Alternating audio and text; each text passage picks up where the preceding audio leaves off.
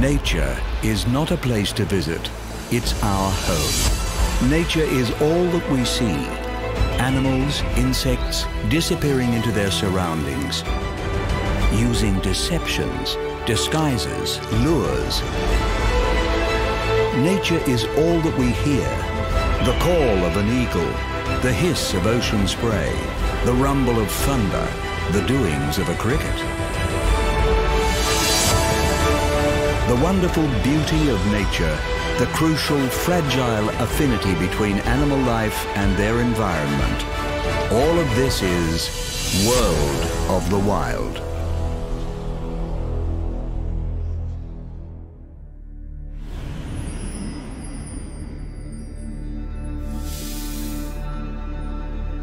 Formed by volcanism and the clashing of tectonic plates, mountains are dramatic and varied landscapes, largely uninhabited by man.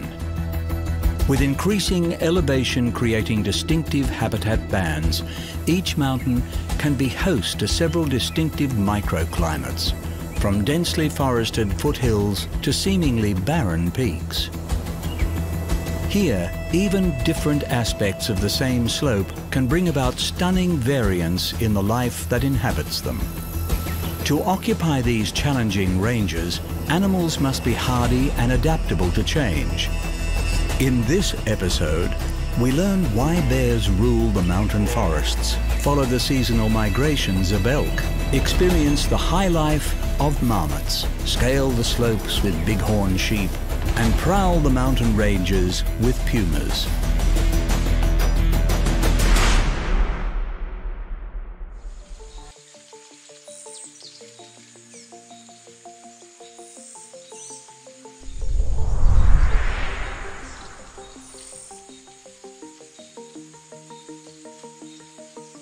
While they are among the largest terrestrial carnivores on the planet, bears have a somewhat undeserved reputation for aggression, and many of their adaptations to their environment are far from ferocious. Weighing upwards of half a ton and armed with sharp, retractable claws, there are few creatures capable of taking on this apex predator, except, of course, for other bears.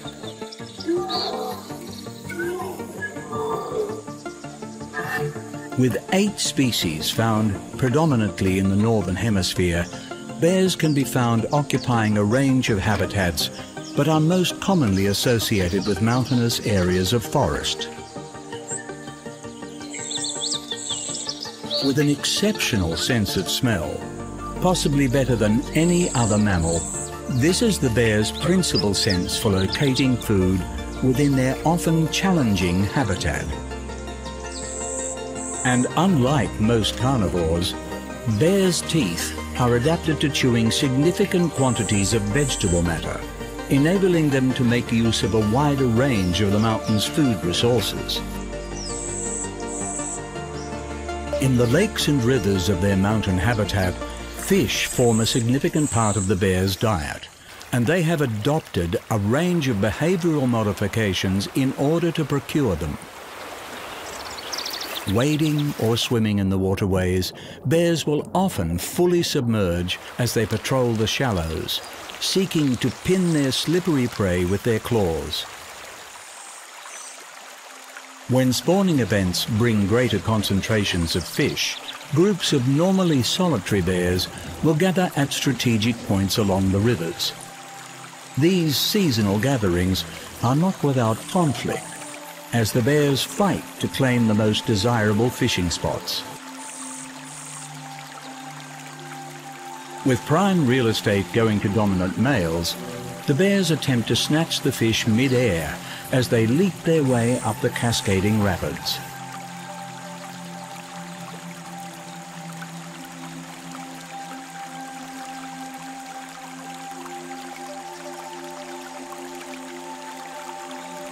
During these boom times, bears will only eat the most nutritious parts of their catch, discarding the remainder for the scavengers that have also gathered for the feast.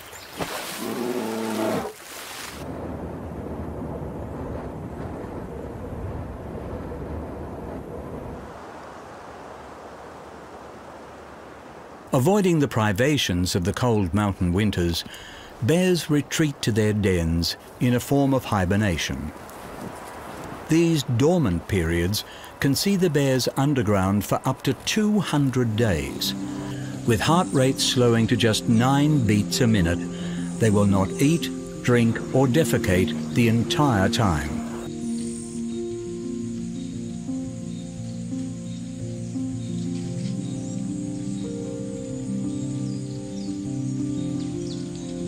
Re-emerging in the spring, pregnant females will have given birth during the winter sleep and guide their cubs into the outside world. Playful and inquisitive, the cubs will remain close by their affectionate mother's side for around 2 years. Learning the ways of their mountain habitat, they will also be protected from its dangers.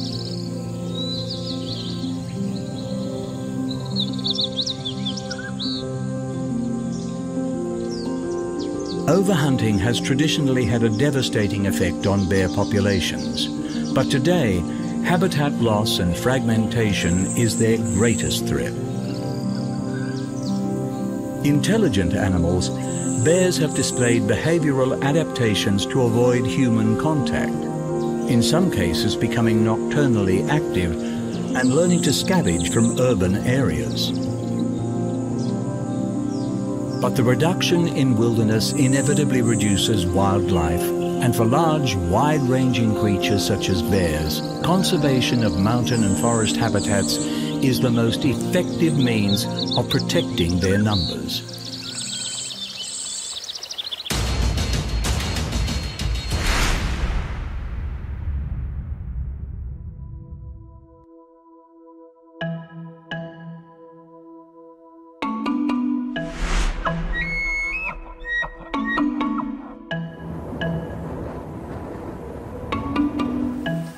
One of the largest deer species in the world, elk are native to the forests of North America and Eastern Asia. Comfortable in a range of habitats, it is the mountains where this species has its stronghold. Having spent the summer months fattening themselves on the mountain's high grazing grounds, as winter approaches, elk move down from their elevated meadows to avoid the worst of the cold weather. The descent is a gradual one, as they make the most of the available vegetation while it lasts. Spending most of the year in small single-sex herds, during the winter, elk reunite and endure the cold months together in the sheltered valleys and woodlands around the foot of the mountain.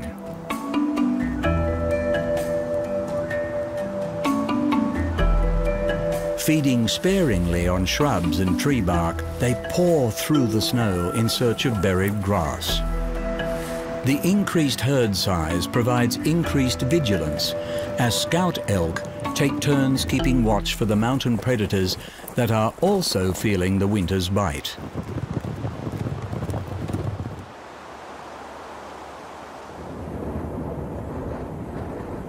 Typically shedding their horns early in winter to conserve energy, when spring comes, male elk begin growing these bony structures again at a rapid rate of 2.5 centimeters a day. Reaching lengths of over 1 meter and weighing nearly 20 kilograms, when the antlers are fully developed, their protective velvet covering is stripped off by rubbing against a tree, and the bull elk are ready to begin competing for mates. Bugling to attract females and challenge rival males, the bull elk's distinctive scream-like bellowing echoes for miles around the mountain. Sizing each other up, competing bulls display their fighting prowess through posturing. If neither backs down, they will lock horns and wrestle to establish dominance.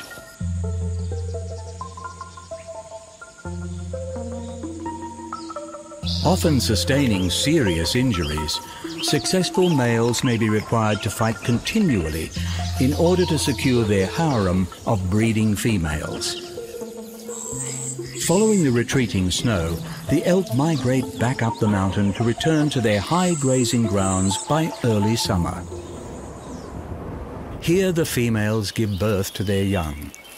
While the spotted fawns are able to stand by the time they are just 20 minutes old, they remain especially vulnerable to predation and will remain close to their mothers until next season's offspring are produced.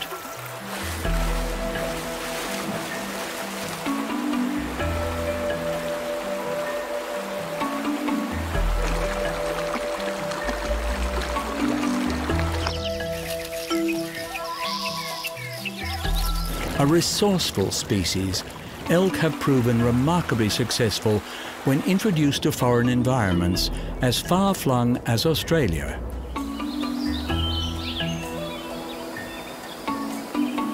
Within their native habitat, they have lost much of their original range and today exist primarily in more remote mountainous locations.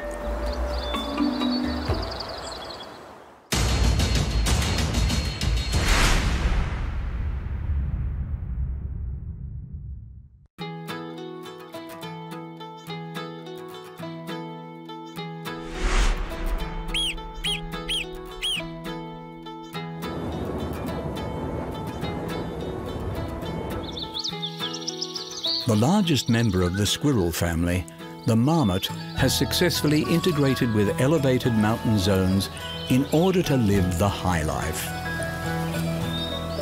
As they rise in height, mountains form distinctive habitat bands. With increased altitude comes decreased temperatures and oxygen. And moving up the mountain slopes, the vegetation becomes more stunted and sparse as the forests of the foothills give way to the bare rock of the peaks.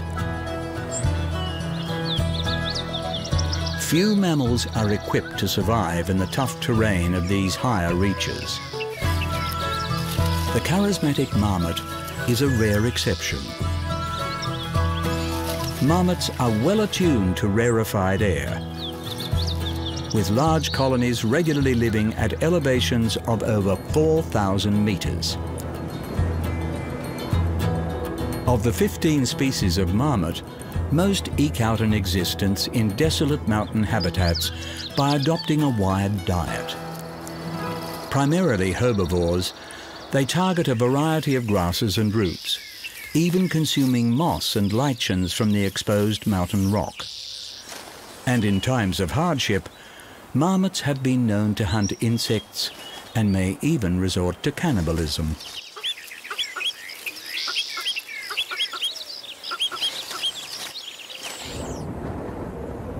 Among the most gregarious of the squirrel family, marmots tend to live in highly social groups comprised of a dominant male with several female mates and their young.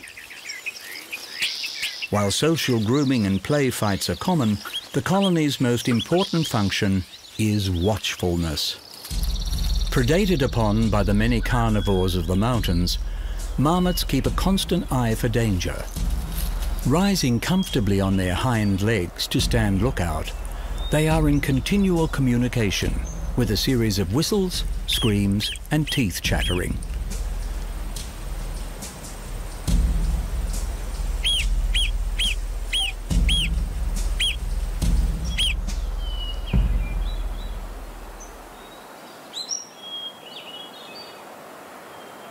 Excellent diggers, marmots construct elaborate burrow systems, and more than half this creature's life can be spent underground. Maintaining a series of simple bolt holes for quick escape from predators, colonies will also construct more complicated refuges for sleeping and hibernating.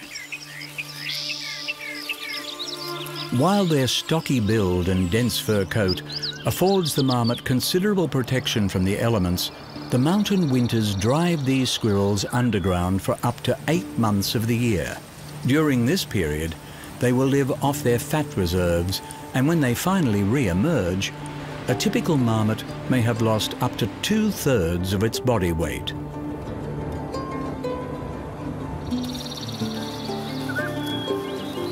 Having evolved so successfully to inhabit their specific mountain habitat band, global warming poses a particular challenge to marmots.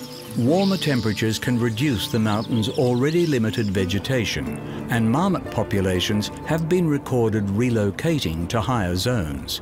Marmot numbers, for the most part, remain healthy around the world, but there is only so much mountain for this specialized creature to climb.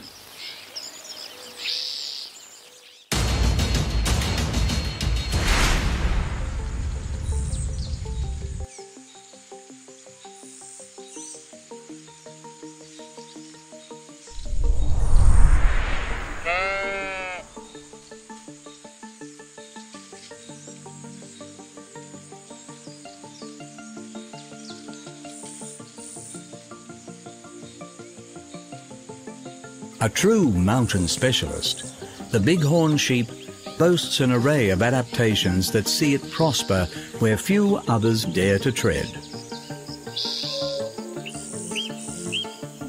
Native to North America, bighorn sheep make their home on the steep, uneven mountainsides, avoiding predators by occupying a range that most creatures find difficult or impossible to negotiate. Feeding in alpine meadows, they fearlessly take on rugged cliff faces and treacherous gravelly slopes with remarkable sure-footedness.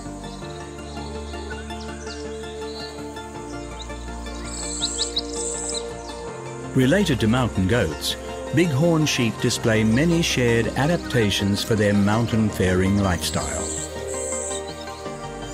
Split hooves conform to hug uneven surfaces, while rough hoof bottoms provide natural grip. Keen vision aids in navigating precarious passages, and uncanny balance allows the sheep to stand on rock ledges just a few centimeters wide.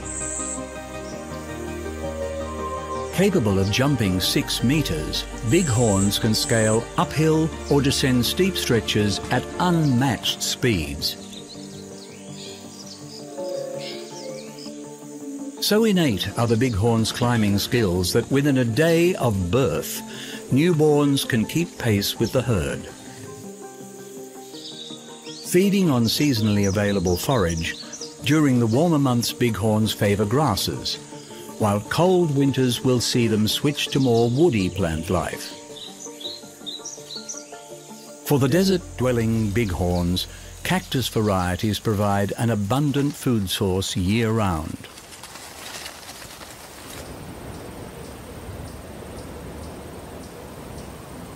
The distinctive curved horns of the males can weigh up to 14 kilograms, as much as the rest of the bones in their entire body. Head-butting competitions are a means of establishing dominance within the herd and securing mating rights during breeding season. Lunging into the clashes, the crack of horns can be heard throughout the mountains, with some fights lasting for hours.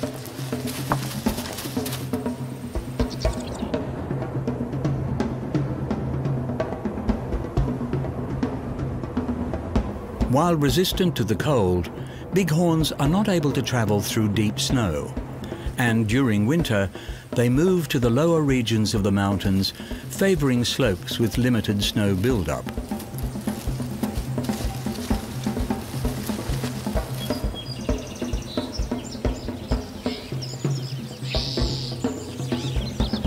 A versatile species, bighorns have also adapted to survive in the mountains of the desert. Scaling the red rock promontories, they are found at elevations of 1,200 meters. In this climate, the sheep have evolved to withstanding scorching temperatures and are able to attain most of their water from the plants they eat.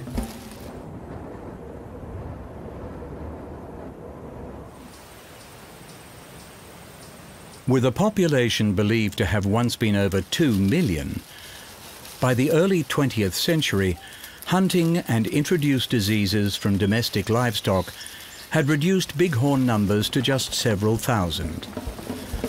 But the bighorn is a conservation success story, with hunting restrictions, game reserves, and reintroduction programs increasing numbers and saving the species from falling over the precipice.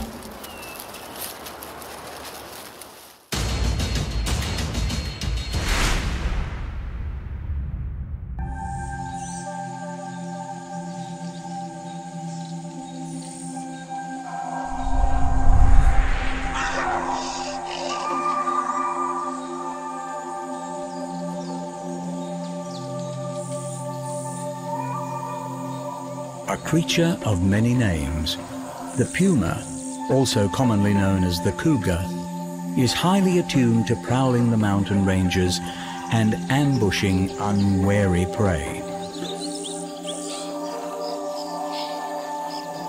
Occupying the largest range of any wild animal in the Americas, the puma has come to be known by more names than any other creature in the natural world.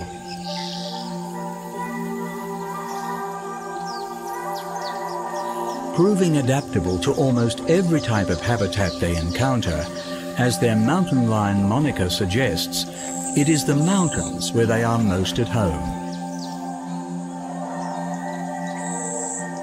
Like most felines, pumas are solitary creatures. Establishing individual territories, they prefer regions with dense vegetation or rocky cover to launch ambush attacks, utilizing their enlarged, retractable clawed front paws to clutch their prey. With proportionally the largest hind legs of the cat family, the puma is granted enhanced climbing and sprinting ability and can leap easily over challenging mountain terrain. More active at night and around dawn or dusk, pumas spend the majority of daylight hours at rest.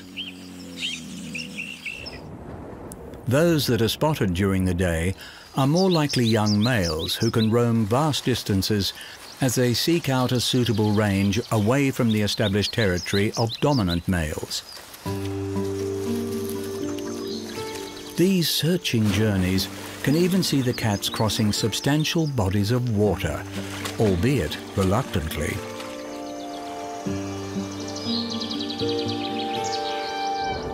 Active year-round, pumas are generalist predators and will eat any animal they can catch, from small insects to large game.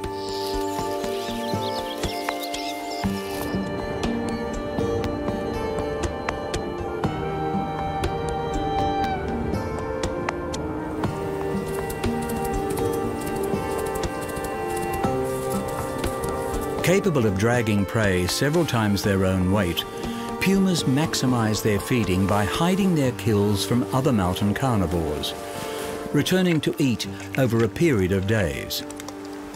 Unlike many carnivores, pumas are unlikely to engage in scavenging behavior, rarely consuming prey they have not killed themselves.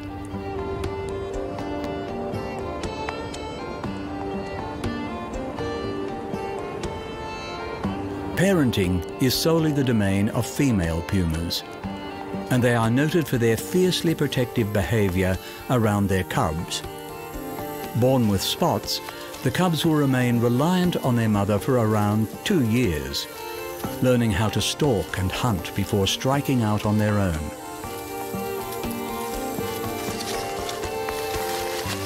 A mysterious animal, puma numbers are subject to speculation. But, although persecuted as a pest species in parts of their range, their wide distribution across the Americas and ability to adapt to various habitats are positive factors in their favor.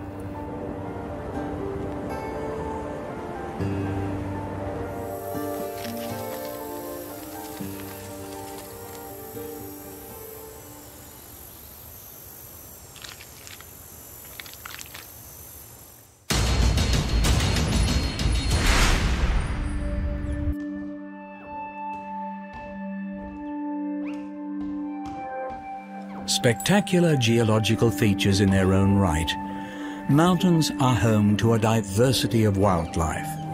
And in this episode, we have seen the mighty bear, the roving elk, resourceful marmots, sure-footed bighorn sheep, and sly pumas. Playing a crucial role in determining the weather patterns and climate of their surrounding lands, some mountains are continuing to rise, while other ranges are slowly shrinking, weathered away by wind and water. Historically protected by their inaccessibility, mountains today are increasingly exploited for their resources through logging and mining. Preserving these magnificent landscapes is an ongoing effort, and one that is vital to the life they contain and the surrounding life that they influence.